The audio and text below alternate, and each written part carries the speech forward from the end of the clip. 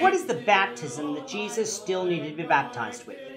This is the question that we seek to answer today as we continue our verse-by-verse study of the book of Luke on walking through the Bible. Is worth the glory of his cross. If you have a Bible with you, you can turn to Luke chapter 12. We're going to be reading from verses 49 to 59. If you don't have a Bible, don't worry. Just follow along with us on the screen. The version that we'll be reading from is the New King James Version. So, Luke chapter 12, beginning of verse 49. I came to send fire on the earth, and how I wish it were already kindled. But I have a baptism to be baptized with, and how distressed I am till it is accomplished. Do you suppose that I came to give peace on earth? I tell you, not at all, but rather division. From now on, 5 in one house will be divided, 3 against 2 and 2 against 3. Father will be divided against son, and son against father, mother against daughter, and daughter against mother, mother-in-law against daughter-in-law, and daughter-in-law against her mother-in-law. Then he also said to the multitudes, whenever you see a cloud rising out of the west, immediately you say, a shower is coming, and so it is.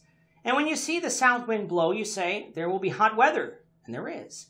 Hypocrites, you can discern the face of the sky and of the earth, but how is it that you do not discern this time? Yes, and why even of yourselves do you not judge what is right?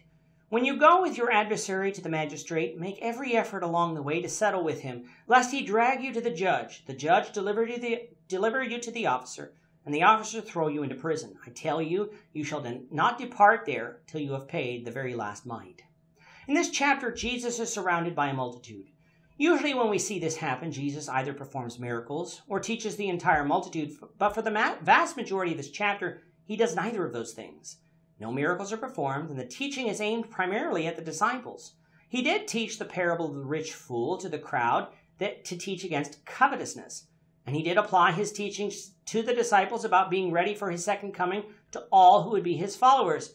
But some of his promises, like the Holy Spirit directly teaching them all things when standing before those who mocked Christ, would be for the apostles alone. In our last lesson, we discussed how Jesus wasn't teaching that there are differing degrees of punishment in hell based on the type of sin we commit. In truth, what Jesus was talking about there was based on the knowledge of our wrongdoing, not the type of wrongdoing. Being both knowledgeable when we sin and ignorant when we sin and don't repent is deserving of punishment. But to the one who knowingly sinned, the punishment will feel much worse because they should have known better but didn't repent. But it will be the same punishment, eternal separation from God and punishment in hell. Jesus concludes that section by saying, for everyone to whom much is given, from him much will be required, and to whom much has been committed, of him they will ask the more. We should all desire to know as much of the Bible as we can know, for in it we find the confidence of our salvation. Let's not be afraid that our knowledge would somehow incur on us extra punishment for failing to do it, for it should have the opposite effect. More knowledge should keep us from sinning and provide us with the assurance that we will be saved. Let's therefore study the Bible more and go out and teach it more so others can be saved. Coming to verse 49 now, Jesus concludes his discussion with the disciples by saying that he came to send fire on the earth. This again is referring to the time when the gospel would go out. For in teaching the gospel, the apostles would be setting spiritual houses on fire that would either purify one's soul by causing someone to obey or destroy one's soul and exposing their sin, leaving nobody without an excuse as to why they didn't obey. Jesus had wished that that fire had already been kindled. In other words, it had already started, because it would have meant that he had already suffered. That's because the gospel couldn't go out to the whole world unless Jesus had been baptized with the suffering of the cross. Jesus was not looking forward to that time, for it would cause him great agony. He, however, was looking forward to the results, salvation of mankind. But lest the disciples think that the teaching of the gospel would bring everybody to obedience, it would not, for it would cause division. Families would be divided, with some obeying the gospel and others not.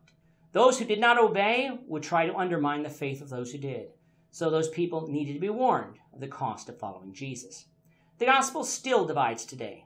It divides the righteous from the wicked. It divides families and friends. And while we might desire that all of our family would be saved, we shouldn't cause their unbelief to impede our belief. We need to obey Christ no matter what. In verse 54, Jesus turns to the crowds to chastise them. He tells them that they could look out into the sky and be able to forecast the weather. If there were clouds in the western sky, they knew rain was coming. And if the wind came from the south, they knew it would be hot. They could do all of these things, and yet they could not discern the time. in that they didn't recognize who Jesus was.